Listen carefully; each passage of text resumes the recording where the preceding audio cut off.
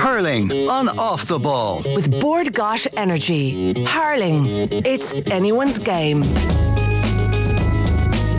Now we're going to turn to the action yesterday. Very happy to say Christy O'Connor, journalist and author, is with us. Christy, great to talk to you. Yeah, you too, Joe. How's life? Great. I had your brother on yesterday doing live updates, and it's fair to say impartiality went out the window during one of his reports when he started screaming, "Ref, that's definitely a free, our ref, come on," disgusted at full time, but we'll get into all that in a moment. And David Herrity, 5 All-Irelands with Kilkenny, managing Kildare these days. David, great to have you on. Come on, Joe, how are you keeping? Yeah, very well. So I think at this stage people are well aware of the drama of yesterday. Kilkenny 4-21, Galway 2-26. Goal in the 6th minute of injury time, doing the damage. And then in Munster, again, the finest of margins, Limerick 123, Clare 122. Can we go big picture for a moment, fellas?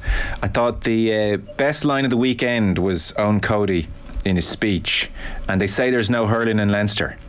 So how would you compare the two games, Christy, if we take them as a showpiece of what both provinces have to offer in their respective finals?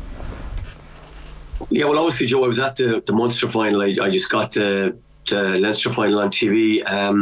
There was definitely a sense that the Munster final was nowhere near as competitive, as intense, as hard hitting. There was a lot of tension there yesterday.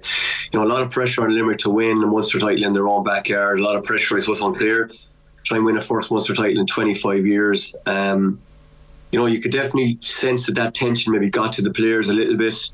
Clare's conversion rate was nowhere near what it needed to be to beat Limerick. And I think, look at from you compare it to the Leinster final, Joe. I couldn't say. Sometimes you have to really be at a game to get a real sense of the quality, as opposed to judging it off TV. But I think, look, at the biggest thing with the Leinster final for me was that the game threatened to get away from Galway big time early in the second half. You were kind of wondering, could this really get ugly for Galway, going 8 points down, and then to haul it back. Led by Conor Whelan, who was unbelievable, really, 1-6 from play, 1-2 assists. But in terms of quality, I suppose you have to look at this in a broader picture, Joe, in terms of when you look at what the Munster Championship has produced compared to the Leinster Championship this year. And I suppose this is an age-old debate now where, you're asking, is the Leinster Championship, Owen had that saying about, they're saying there's no hurling in Leinster. Of course there's hurling in Leinster, but in terms of the bigger picture, what have the Munster sides expended this year compared to maybe what the likes of Galway, Dublin and Kilkenny have expended?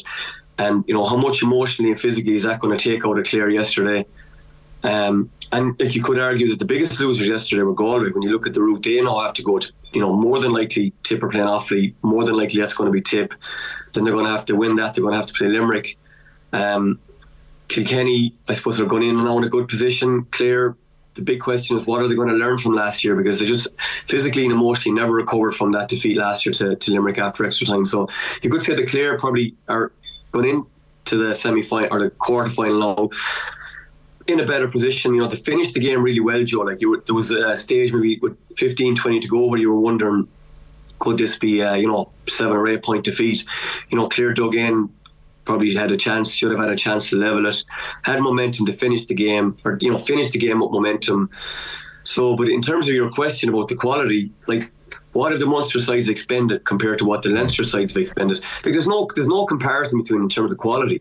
You can't say that the Leinster Championship is on a par with Munster because you just don't have the same volume of high caliber teams. There's obviously a lot more jeopardy in Munster when you have 5 teams looking for 3 spots. Nobody's going to argue that Westmeath, Antrim, Wexford, Dublin are on the same level maybe that the teams in Munster have. Now, and the other side of this is that Dublin now, Carlow, Offaly, Leinster teams are going in. The Joe McDonagh teams have had a 3-week break, so you could say that they're well set now. Where the Munster teams in terms of where Limerick have the 4-week break, which is really the biggest prize from yesterday. So where the Munster teams are still hard to know, Joe. Oh, and I think David, to be fair to Owen Cody, there's no doubt. There's no argument between Leinster and Munster championships on the whole. But if we just take the 2 finals yesterday, the 2 respective games, the best 2 that Munster had to offer this year versus the best 2 that Leinster had to offer this year, how would you compare the quality that you saw?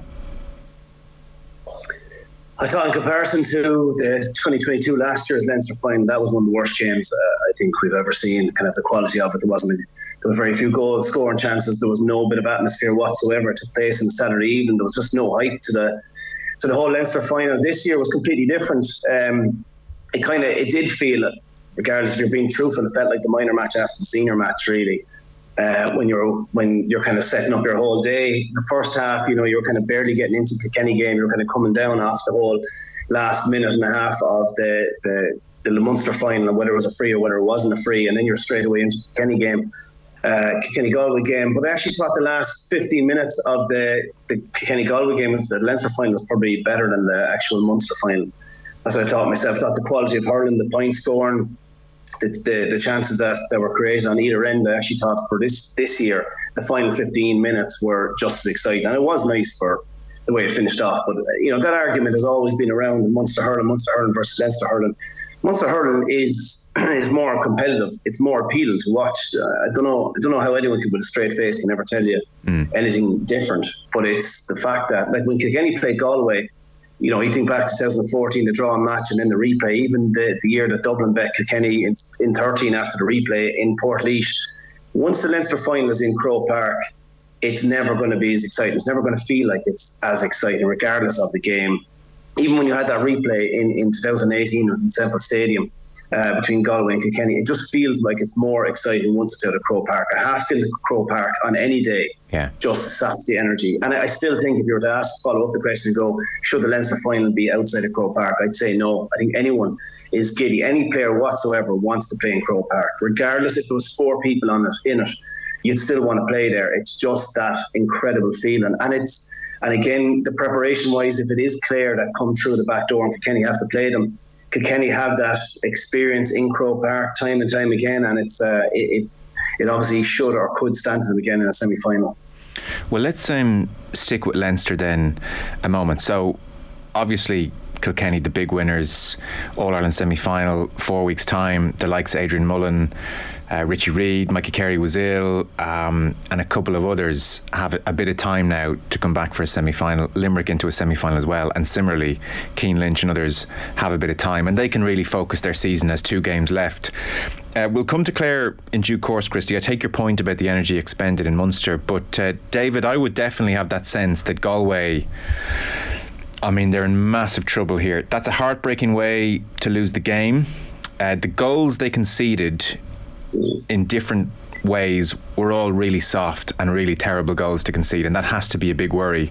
And now they're staring down the barrel of most likely Tipperary, a Tipperary side who are, they've shown what they can do this year, and they are disgusted that they threw away a Munster final appearance, and they've been sitting on that for several weeks now. Get over that hurdle, and then you've got Limerick, and then you're into a final. I don't know, that feels like first nail in the coffin Galway. How do you see it? The only thing is, when you kind of looked at Henry Shefflin's interview after the match there yesterday, he was quite upbeat about it. Like, first of all, he goes, I'm very proud of the way the players played, and we look forward to it, and we regroup. But I know a lot of managers do say that, but generally you can feel, you nearly feel that it's just empty words. Yeah. And they don't mean it. But Henry he kind of seemed to go, we'll get back at it, and we'll have to. As in, this is where we're at. It's he knows himself the job that he has to do. The biggest thing for them then straight away, and the focus in, you talk about the goals. I thought that's the toughest thing at the moment for any manager coming. Like when Henry's only in the job, and it is only a year. He hasn't even done the full second year. He has to go along and get so many things right. The culture, the backroom team, first of all, he has to get all the players. So he's probably after ringing about 80 players. That's year one, and getting the backroom team. Then the obviously trying to sort out who he wants to keep on, changing up everything, and then you're kind of getting really into year 2, into your tactics and nailing that down. Yesterday is going to be a massive eye opener to the goals that that Galway conceded. I thought it was very naive defending. For me, it kind of. The biggest difference I would have always seen was, I suppose, the Kilkenny defence from my own point of view in goal, and a lot of the other defences. The other defenders always seem to be marking their own men. They always only seem to care about their own defender, and it seemed that way yesterday. Obviously, behind the goal, you could see this, that when the ball was coming in, they were very, very touch tight, the Galway defenders. They were nearly getting sucked out the field, even though there was massive holes being left wide open. The likes of Dahi Burke, I thought, there just seemed to be miscommunication. Either there's no communication coming from Éanna Murphy behind him, or else he can't hear it. And obviously that can happen sometimes in Croke Park. But for the goal, for Wally Welch's goal and for Mikey Butler's goal, twice he made the run to try and cut off the angle. He had been released. I think it was Morrissey was cutting across. That's where your keeper has to shout for your centre back to go, cut that off, cut off the angle. But it wasn't. He went full throttle. Then he eased off, and that gave Wally Welch then that kind of the still open space then to finish it off. And the same with Mikey Butler. If you watch those goals, you'll see him easing off, and that just, again, you have to go back. That's the big thing that they're going to have to try and hone in on. And David, sorry to interrupt, even the Keoghan goal, that's 2-on-2 in the full back line. Two Galway defenders go up, Crafty, Kilkenny, one goes up, one stays down, break, goal. And look, I know there's a freakish quality to the Buckley goal, but in hindsight you think, where's the kind of composure to kill the ball one way or another? Do you know, I know everyone's saying I kick it out over the line. They definitely had chances. If you scrap what happened into the corner, you look across and you freeze frame it when Donnelly got the ball. Yeah. Cian Kenny's free on the 21 and Cillian Buckley's free 25 yards out. Like, if you look as Jason Flynn is standing marking someone out around midfield, you're thinking, you've got to get back and defend the D. Like, you have to, again, that's what I'd be critical of. Keeper-wise, you have to make sure your defensive awareness, if you freeze frame it, there's enough Galway's bodies back there, but who is marking who? If you're a midfielder, and again, I know Conor Whelan was back in the corner, even again, I know Cooney was, but your half-forwards, corner forward, someone's got to get back and realise any cornerback is not dangerous. Yeah. Or the centre back is dangerous. Get back into where the danger is. And I know, obviously, Portman, it's a terrible kick, and obviously 100 things happened in that 30 seconds for the goal to go in. Yeah. But just that bit of cuteness again, and that again, as I said, if you look at Limerick, would that have happened? They probably not. They would have had, like they've had before their last year in the semi-final, they bring back Kyle Hayes in case a high ball is coming into the square. They just know how to kill off a game, what to do in those final few minutes. And Galway they're still on that journey because they're only a year and a half into a new management. Yeah. Galway, Christy, do you care to make the case, or would you share the big concern that it's too difficult to route now and they've too much to get on top of? Well, I suppose the biggest challenge was like the inconsistency and trying to earn out those inconsistencies which have plagued them really. And, to win the All-Ireland, they have to win 3 big games, which is a big ask, like, of any team, and it's probably a bigger ask now of Galway when, they haven't done that. Like, even in, even the Dublin game, the last, round robin game, like, they were non-existent really in the first half. Dublin kind of did what they liked for long periods, and that's been a kind of a theme. It was there again yesterday where they're just kind of letting other teams get a grip, and then they seem to be chasing. When you're chasing the whole time, it does, it kind of breeds that kind of inconsistent kind of I suppose just confidence more than anything. Because I think with Galway, Joe, a lot of it seems to be down to belief. Where you see that even with the way they struggle to bring through their these unbelievable players that are underage. So you just wonder, like, is that a factor? And then look at they're playing Tip now. More than likely, all respect to athletes, good chance it's going to be Tip. And if you look at those games, go back, Galway Tip games, the last, it was an incredible rivalry in the middle of the last decade. They met in the 2020 championship in the Gaelic grounds. There's nothing in that game. There's going to be nothing in that match. So, and then you win that, Joe. Then you have to get it up again for Limerick in a semi-final. As you said, if they win that, they have to go again in a final. Can they do that? The form lines would suggest that they can't. But then again, look, there's still a lot of experience in the team. It must be very frustrating for Henry. It was the biggest criticism you would have had of Galway, prior to this year's league, really, even during this year's league, was the kind of lack of identity around the team. You were kind of saying, well, are they a mirror image of their manager? He would have said that, I'm sure Henry was some of those league games, especially the Cork performance, he must be nearly tearing his hair out saying, like, what's the story, or where is this inconsistency coming from? They went down to Clare, beat Clare well in the league game in Ennis, and you were kind of, in fairness then, I suppose, look at the team is settled, right? Compared to maybe, that's one thing that they have in the team. They've, pretty settled look about it, but they still struggle, Joe, to have that consistency, and that was an issue with Galway before they won the All-Ireland in 2017. Yeah, that was the biggest thing that Micheál brought to them during those 2 years was that consistency.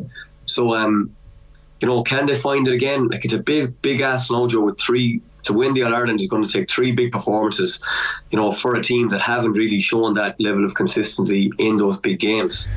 David, I've noticed from your fellow former teammates a real outpouring of happiness on Cillian Buckley's part. Yeah. His 12th season, never scored a championship goal before. This is worth about 30 championship goals, I would think.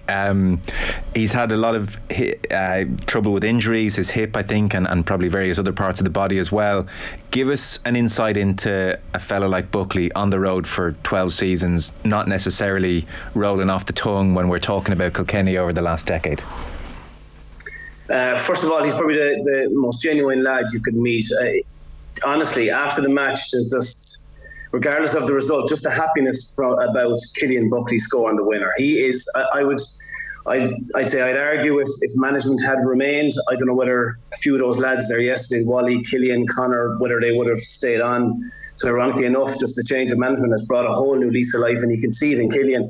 Cillian's the kind of lad, he's extremely dedicated in everything he does. He has he nearly has a physique or a body like a Greek god. The man looks after himself incredibly well. He's the kind of lad, if you were gave him a role, he'd take the old dough out of the middle. Yeah. And everything that he does, he's that meticulous in everything that he eats as well. I spoke to him there a few weeks ago, and he was, I said, is there anything kind of different? He seemed very happy in himself and how things were going, and he just kind of went, I'm just enjoying it again. I'm just enjoying it. I'm probably not putting as much effort.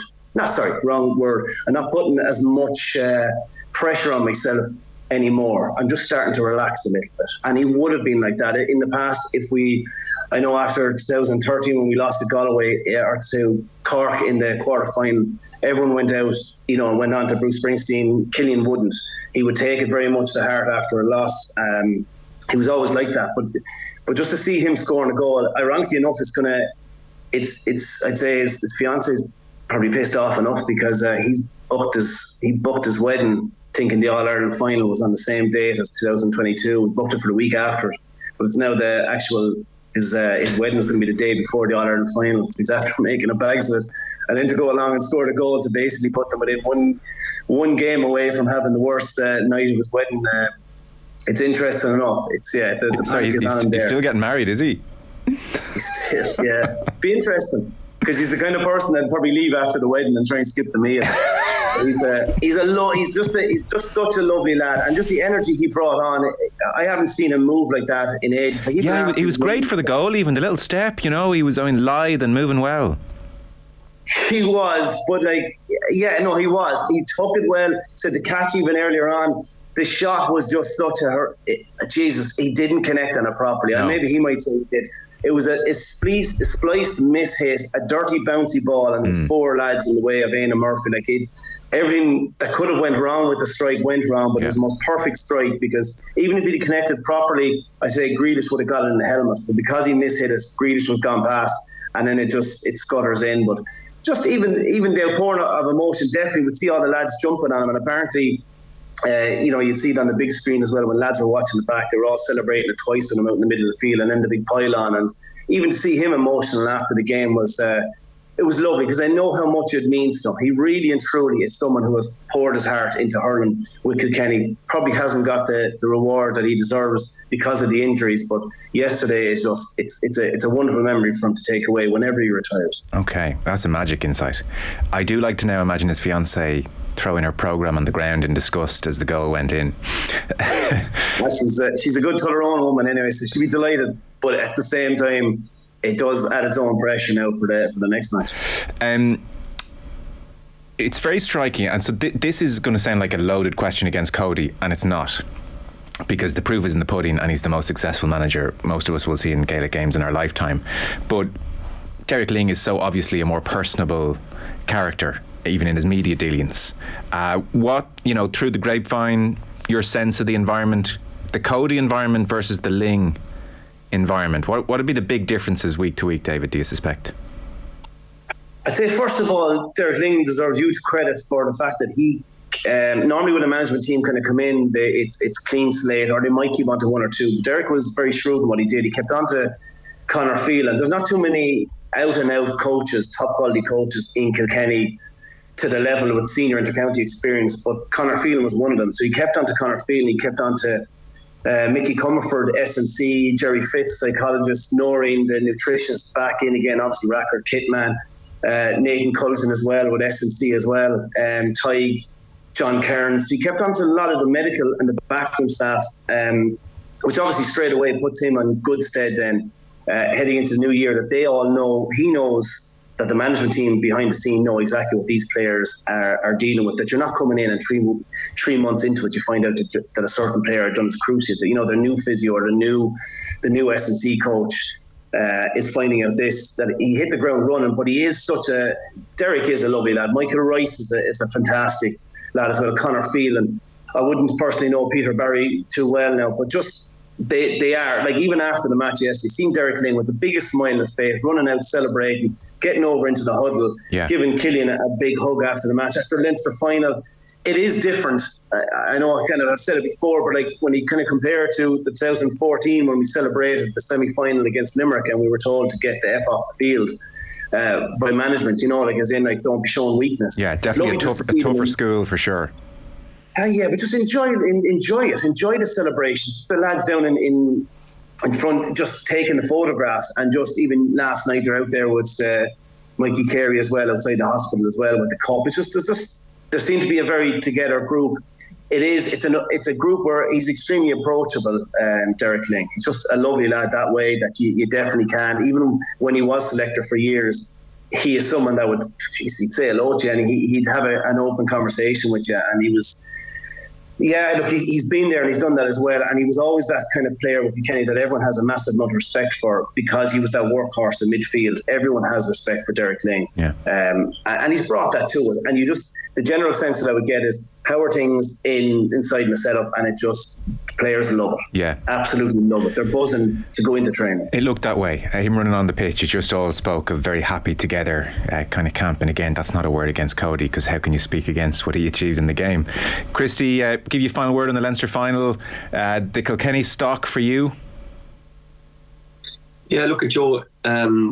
Like David made a very good point there about, you know, the 4 week gap, and like when Kilkenny were at their peak, Joe, you know, I suppose when they were in their prime under Cody, like the biggest advantage they had was, you know, they knew, like, it was almost like every year they had that 4 week break, sometimes a 5 week break. Like, they had it down to perfection, you know, where they go off in a training camp nearly the same time, same maybe weekend. You know, they go back to play club matches. And obviously it's changed now because there isn't any club games on anymore. But like, I think even that they've had that now, like, you know, that they know this terrain again. Like, this is their 4th Leinster final in a row, and obviously to take out the 2020 championship. So like, they're comfortable with that 4 week break now, and they know exactly, I suppose, how to get it right. And you know, they have guys to come back from yesterday that missed yesterday with injury, and you know, you said Adrian Mullen coming back. Yeah, they're in a really good place, but where might they be short? Where might they be short for you, Christy? Well, like, I think for the big thing with Kilkenny is that, you know, you look at the goals that Galway conceded yesterday. You know, I don't think you'd have seen that from Kilkenny. Like, they just seem to be hard to break down. Now, you could say that Galway still scored 226 yesterday, which is a lot. But like, you always feel with Kilkenny that you're going to need goals to beat them. And like, I suppose a team like Clare, a team like Tipperary, you know, that could run at them. You know, you still wonder, Joe, is there caveats there? But like, you know, when you look at what Clare last year, you know, in that semi-final, Clare's never got out of the blocks. They just never physically, emotionally were at the races that day. And I think, like, obviously Clare have a lot to do to get back to that stage. They have to, you know, give every respect to Carlow. Dublin have to go to Carlow. If it's Dublin in the quarter final, that's going to be a tricky game for Clare. You know, an experienced management team, guys that have won All-Irelands with Galway before, you know, in that managing Dublin in that scenario. But I think if Clare can get over that game, Joe, like you would ask, you know, you'd ask Clare this morning, you know, if you were to say to them, back to the start of the year, right, you're in the middle of June, you've got to beat Dublin and Kilkenny to get to a final. I think that, you know, they fancy a crack at that. Now, the question is, how are they going to respond from yesterday? Nobody knows that. And I think if Clare can get to that stage and meet Kilkenny in the semi-final, I think Clare will be much better prepared, much better. You look at the way Mikey Butler tied up Tony Kelly last year. You'd imagine that won't happen again. I think Clare could ask questions of Kilkenny, Joe, that Galway didn't ask yesterday. Okay. Not enough for them anyway. Okay. We'll take a short break. I do want to talk to you about the Munster final, obviously. Christy O'Connor and David Herrity staying with us. Back in 1 sec. Hurling on Off the Ball. With Board Gosh Energy. Hurling, it's anyone's game. Now you're welcome back. Happy to say we have David Herrity with us, 5 All-Irelands with Kilkenny, Kildare manager these days, and Christy O'Connor, journalist and author. We were mainly focused on the Leinster final before the ad break, fellas. Let's talk Munster. I mean, on the lack of frees at the end for Clare, like on the one hand, David, it's a big talking point. On the other hand, everybody agrees that the frees should have been given. So what more can you say? And what's more, Clare, if they're being honest with themselves, will have other issues to address as to why they lost that game. But we have to note it nonetheless. Like, they really can feel aggrieved with the lack of frees at the end. It's a sickening way to lose a match. Probably had 2 frees in there. Yeah, I thought the last chance, if you're running into 4 Limerick lads, and hurling, unfortunately, GAA as a whole, there's an awful epidemic coming into GAA at the moment of lads diving and taking frees and throwing off the helmet. But if you're coming into three big Limerick lads, you've got to throw a head back. You got to look like you're after getting hit. But just to jump off the 2 feet and go straight into 3 Limerick lads, I knew as soon as he actually had done it, I went, no, you're not getting that free. You got to put the head back, shoot the head back. It's a bit of cuteness, and he just didn't have it. The Tony Kelly thing, I suppose the only thing is, obviously, we did see it at the time. The ball had shot off, and it was slightly over to the behind him. It was hard to see in real time. I didn't spot it at first. Yeah, the referee, I'm sure, was just watching the ball and waiting for. Your eyes are on the ball and not what's happening over here. Yeah. How many times I know you say it in rugby, and you saw it in the Heineken Cup, that obviously the last second, there was the red card that happened there for Leinster, because that went again. That wasn't spotted in real time. That was spotted obviously on VAR. So it is unfortunate for the ref. The biggest, I'd say, Clare don't. And I know Christy wrote about this there today in his column. It's always a brilliant column to read. How the free taking was 45% that they had it. You just can't. It comes back to other things. The game, you had chances there in the second half. Especially in that 4th quarter there, where they just didn't take their chances. You can hide behind the free, but there were chances to actually get back and win that game. And it is just unfortunate that the game ended the way it was. Even to blow up the short puck out and that the pitch is invaded. I thought the referee, I don't know what would have happened. Obviously, he would have went to extra time, would have thrown the Leinster final completely out of shoot there. But it was nearly. It's extremely disappointing for Clare when games end on that kind of a knife edge, where it's a referee decision that everyone's talking about, a bit like the Dublin Cork minor football match from the Saturday. So what I'm taking from this is it right that David Herrity does diving training with the Kildare hurlers? What, once a month you work on it, David, or a bit more often than that? We got done a few times there this year where lads were taking dives, and I'm just thinking, are we naive, or is it just what's going on? How are we the ones that, again, don't seem to get those frees? But it's a bit of cuteness. It is that bit of cuteness out there to try and win a free, and the ability to be able to win a free from any. You look at obviously Aaron Gillan and the penalty that he got against Cork as well from holding on to the hurl. Yeah. It's that bit of cuteness that they seem to have, and unfortunately for Clare, yes, they didn't have it. Well, spoken like a true manager, because Brian Lohan said the same thing. We don't tend to get those decisions. I wonder, do all managers feel that we don't tend to get those decisions?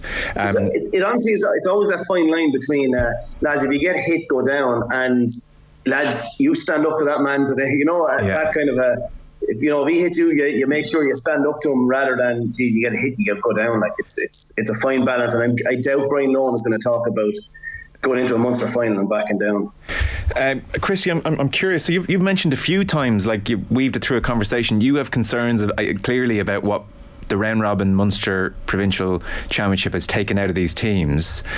You can sort of spin this a whole bunch of different ways. The optimistic viewpoint from a Clare point of view would be they were pretty profligate.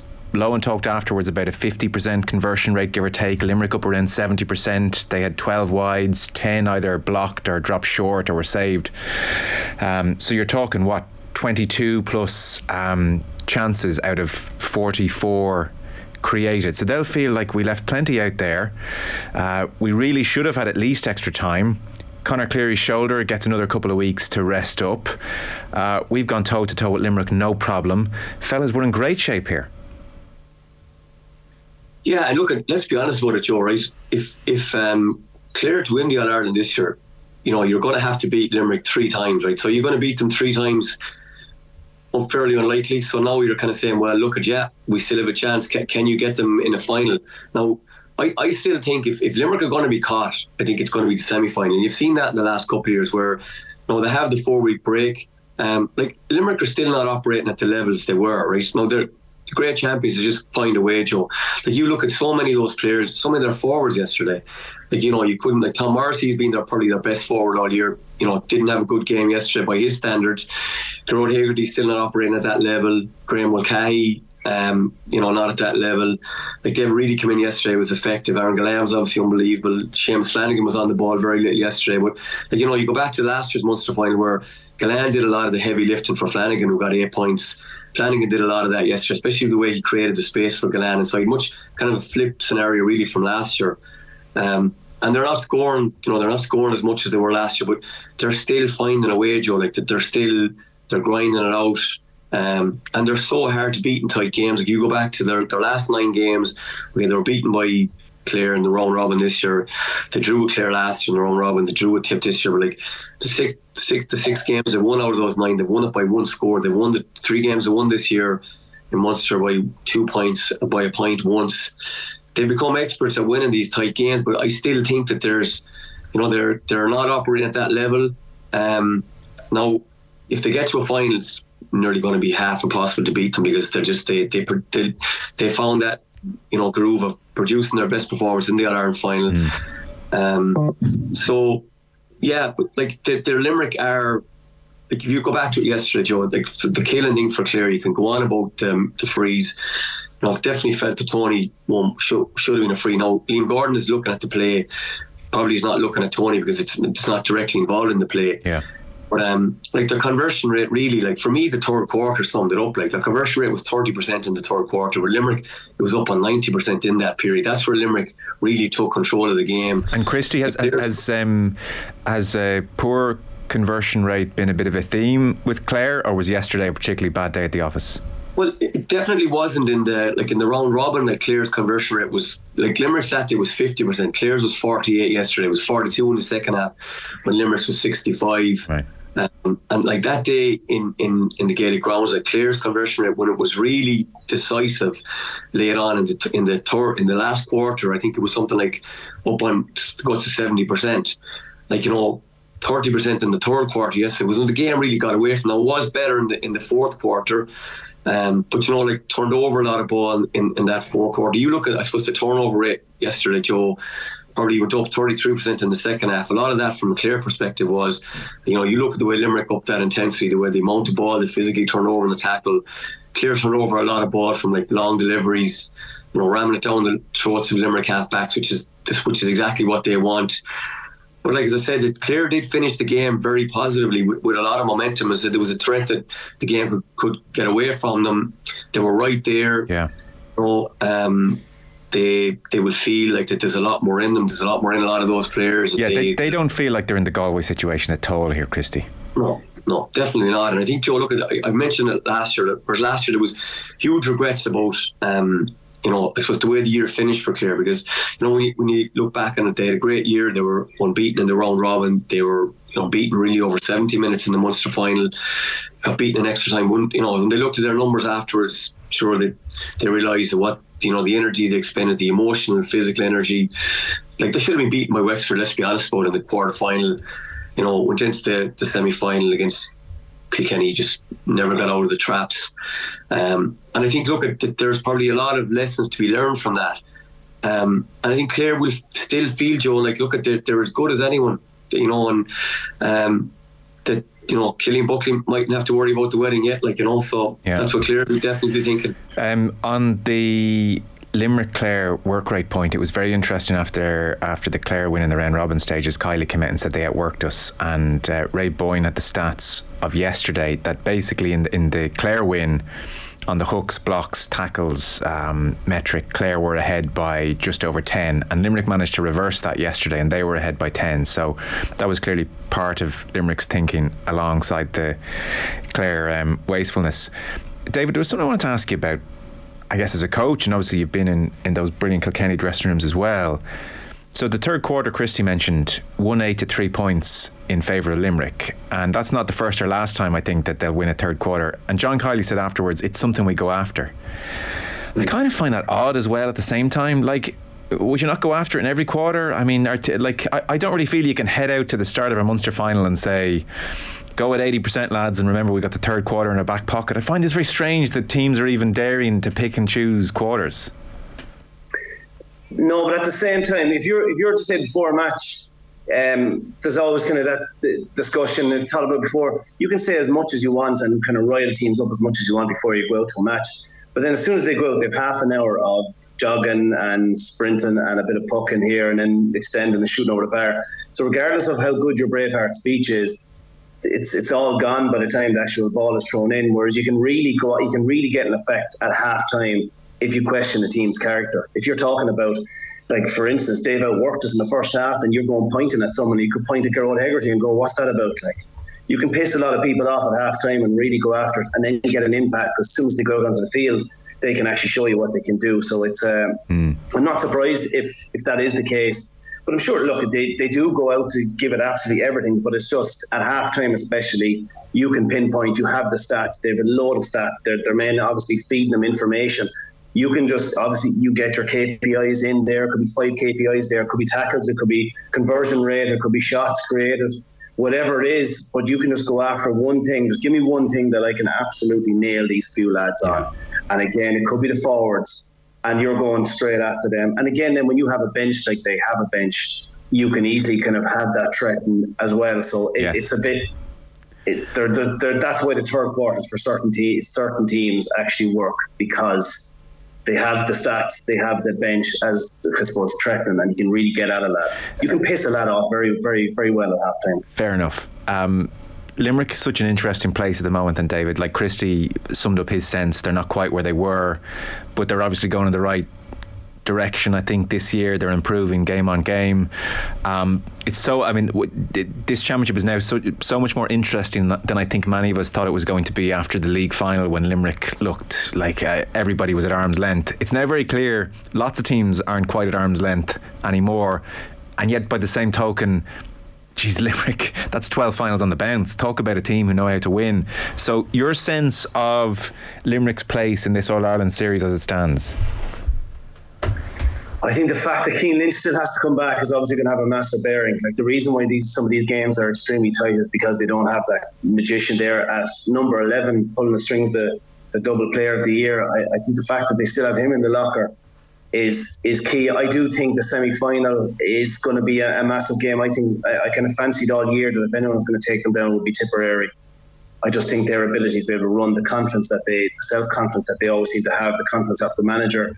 I got the feeling, obviously Tipperary have to get over Offaly, and they have to potentially get over Galway, but I think I agree with Christy that if anywhere they're going to get caught, it's a semi-final. That always does seem to be the one place where you can catch a team that's on a roll. Why is that? It's interesting you both think that. Why is that? There's nervousness about you're not in the final. Within a final, you can give absolutely everything, and you're there, and you're able to enjoy the build-up, and you've just had a wonderful build-up. You've had your, I suppose, all the glamour of getting the suited and booted, and the build up to a final is just a special occasion, and you know you're going to have a full house, and it's just the kind of the banquet afterwards. It's an occasion. But the semi-final is just it's the final is there and it's within touching distance, and you're so bloody hungry to kind of get back. Like, Jesus, what would happen if we just got back to the final? It's all the amazing things that happen because you get to a final. Sometimes that can just cause a little bit of nervousness there. It's the 4-week gap as well can often do that as well, because you are a small bit ring rusty. You don't know where you're at, because you could be after coming off a game, like just say the Clare game there, Limerick mightn't be happy of it. So where really are Limerick in terms of they drew with Tip, they obviously lost to Clare as well, they barely got over Cork. Like, sometimes there can be a bit of you don't know exactly where you're at that stage as well. Whereas in the final, you've just come off the bat of an outstanding semi-final probably victory, and you know exactly where you're at then. Christy, I'm really curious for your thoughts on, so we talked about the freeze and we talked about Clare's shooting. The other area that they'll reflect upon, you would suspect, is the damage that Gallen did for the first 50 minutes of this game. And that it was at that point that they took off Cian Nolan in for Cleary, and his importance, I think, is, further underlined, and they'll be doing everything they can to sort out that shoulder. So at first glance, you say, well, Cian Nolan's not tight enough to Gallen. But then I think you watch this developing, and Conlon's being dragged away up the pitch, and you kind of think, well, like, there's a degree of Cian Nolan here being a lamb to the slaughter. And I mean, can anyone mark Gallen effectively when he has that much space and that quality of ball going into him? Very, very difficult. Even for the goal, like, I didn't feel Nolan was standing off Gallen as such dramatically. Now, the argument obviously against Lohan not moving quicker is that once the change was made, Gallen didn't score again from play. So that's an area Clare really need to think about. Nolan's performance, first of all, and the extent to which he was culpable, or the extent to which he was thrown to the wolves a touch, Christy. Yeah, well, look at Joe. I suppose you have to look at, I suppose, the quality ball has gone in first. I know that's a basic cliche kind of response, but like, really, with the likes of Gallen and these guys, you can't play from the front, Joe. Because if you do when the ball, like, Gallen is very good in the air from behind. The ball goes in behind your pot. He loves that. If you get too tight to a guy like Gallen, he can turn you that bit quicker. If you look at even Cian Nolan's body position for the goal, he was tight. Now, he did maybe get caught on the outside a little bit. Yeah. But in fairness to the Sunday game lads last night, they did show the high behind. Don Lowe showed it very well in the Sunday game, whereby, like, John seemed to be deeper up the field as opposed to sitting back maybe that bit more. Now, look at, I suppose the way it has been with Clare and Limerick, Joe, is that Clare they believe that they have the physical capacity to go man to man with Limerick, and they're the one team that they feel they can physically front up to Limerick, and that's grand to a point. Now, I suppose it's a little bit different when you lose a guy like Conor Cleary, because you go back to that Munster final last year, where it was Flanagan who did all the damage last year. Now, Gallen did a lot of damage as well, but I suppose you can imagine Aaron Gallen's mindset when Conor Cleary is named to start, and then he finds out that Conor Cleary is not starting, and you have Cian Nolan, who's a very good player, who is a physically strong player, but you need somebody like for Gallen. Now, I would have felt that, okay, with Cian, he was on a yellow card after 30 minutes. It is crying out for a change. Like, you have your two cornerbacks who are Adam Nolan and Rory Hayes. Adam Hogan and Rory Hayes, who were playing really well. Is that a case where you make the switch there? You try and maybe give the responsibility to one of them. Like, they did bring on Shayna Murray, who did have a fine game. Like, I suppose with Shayna, really, you kind of need somebody like a really kind of a dog for Gallen. Was Shayna that type of a player? Like, Paul Flanagan went in, who was a very experienced player. Like, Clare definitely did seem to get it right. But I suppose the big questions asked is, why do you leave it that long when you have a guy who has gone in and who doesn't have the same level of experience that a Conor Cleary has? But like Gallen and these guys, like Gallen he's an expert. Like, because you try and keep him outside. I suppose with Gallen, you try not to concede a goal. You keep him outside. He'd shoot all day from the outside. He's one of the best guys to shoot over his shoulder, Joe, that you've ever seen in the game. So you are going to, no matter how many balls, like Gallen had 11 possessions, 11, 12 possessions. Like, he was fouled for 3 frees. He gets 1-3. Could have had another goal. Yeah.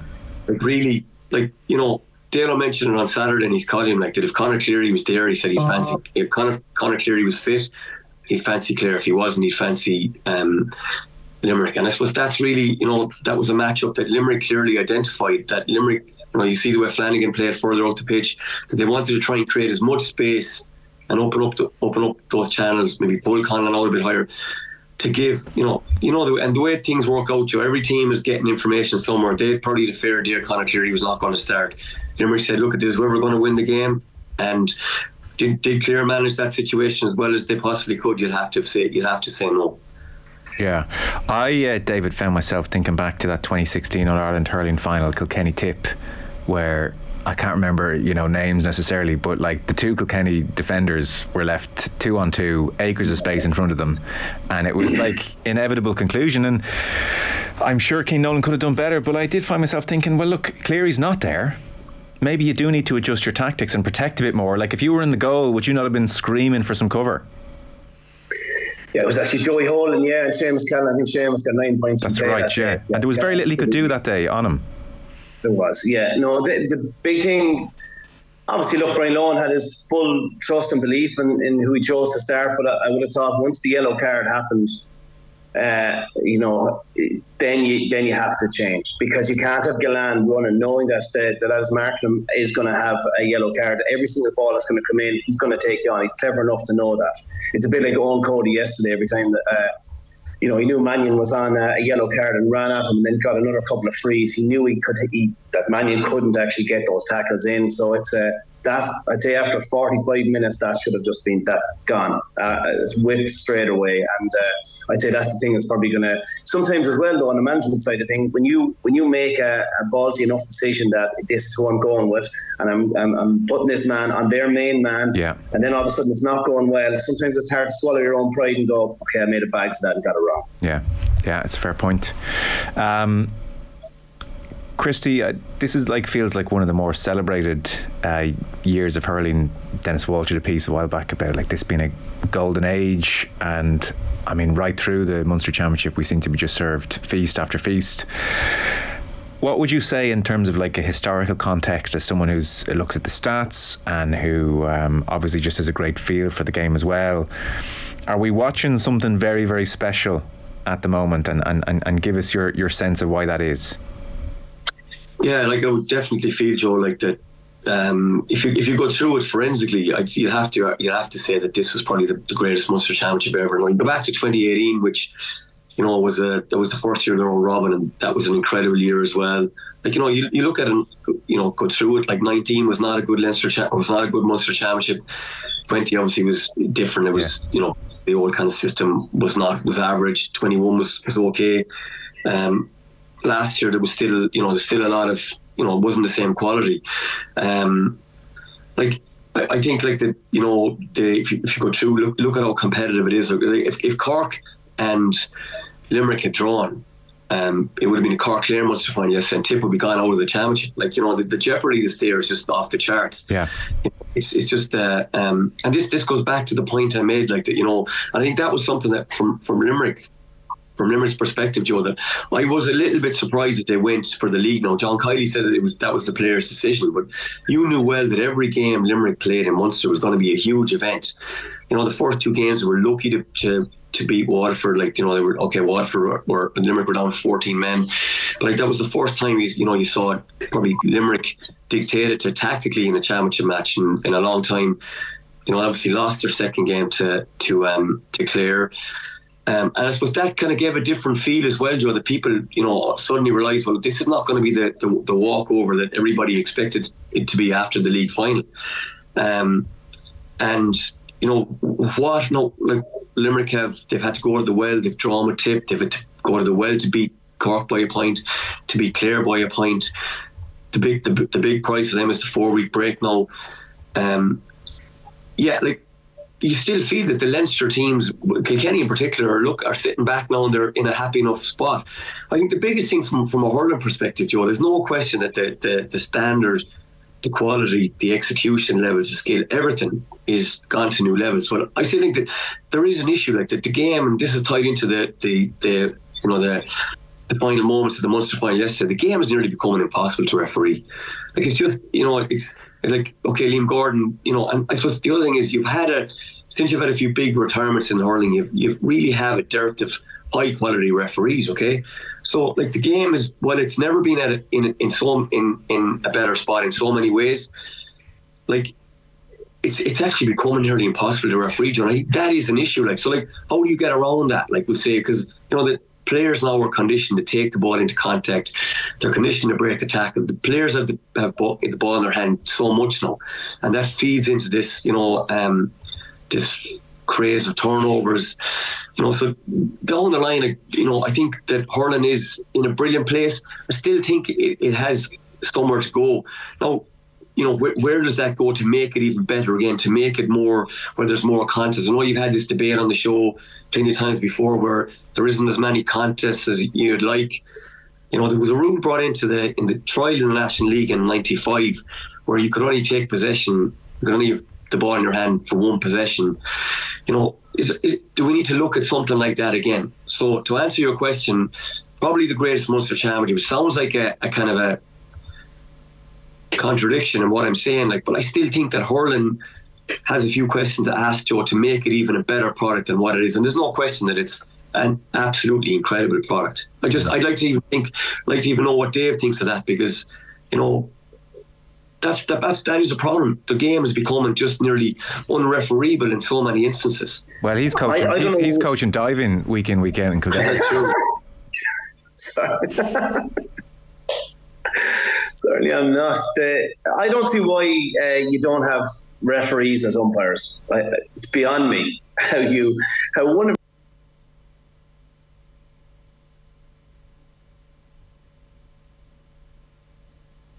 that, or whoever it is, it could be your mum, it could be your brother or sister, it doesn't make a difference, that you could go along and don't have a top quality inter-county ref, pay them and make sure that you have extra eyes and ears then at a match and they're able to make decisions. Ball comes in there, it could be, for instance, it could be just say get back to that Gallan penalty there when it came to the Cork match, to go along and be able to walk in, and the referees know everything. They know the decisions, they know the actual rules of the game. All it is, like, if you look at it, again, if you look at soccer, you have everyone that's there are proper referees that are officiating, the linesmen, the fourth official. Why can't in hurling, that, especially when the ball is moving as quick as it is, with the decisions that they have to make, why they just can't have 4 referees there as umpires extra? I think, to me, it's a simple answer to rather than getting the two referees out in the field. I just think, I don't know how the hell that would work. It's confusing. Having referees or top quality, any sort of referees whatsoever that know the rules of the game, have them as umpires rather than just your mate down the pub. Yeah, it's a good start. Here's a terribly unfair question, David. Given that the provincial championships have come to a close, if you're giving out hurler of the year today, who is it? Oh, Jesus. You'd have to say Gallan. Yeah. I'd say, or Tom Morrissey. I know he didn't have the best of games there yesterday. I'd say you'd have to go with the two of them. Kilkenny have had, You'll all had another outstanding game there yesterday, and Paddy Deegan probably from the Kilkenny side of things, but I don't think Kilkenny's team is settled enough at the moment. They've had a lot of injuries. They've had lads coming in and out. That's probably the biggest question mark over Kilkenny, or what they'll be happy enough with for the next 4 weeks, is try and nail down their team. But if I was going for them, I'd probably go you, Paddy, Aaron Gallan or Tom Morrissey. Yeah, Christy? Yeah, I think, you'd have to say that Gallan is really a mirror reflection of Limerick in the championship, Joe. Like that, struggled a good bit early on in the campaign. Like even today against Clare in the round robin, like missed a couple of handy frees by his standards. But you look at the way he's come back in the last few games, and Tom Morrissey really was what you'd say was Limerick's best player for so much of the championship. When you look at the games that have been decided, Gallan has been key, and I think that Gallan probably. You look at the way he has improved, the way Limerick have improved, and I think that they're getting better. They're not operating at the levels they were, but they're still so hard to beat. You want to go back to that point about that they're experts at winning tight games. Not sure if they're going to win the All Ireland, but they're a great team. Like anyone who's watching this from Limerick will say, "So great from Clare." It's not. They're an unbelievable team. Are they going to win the All Ireland? I'm still not 100% sure.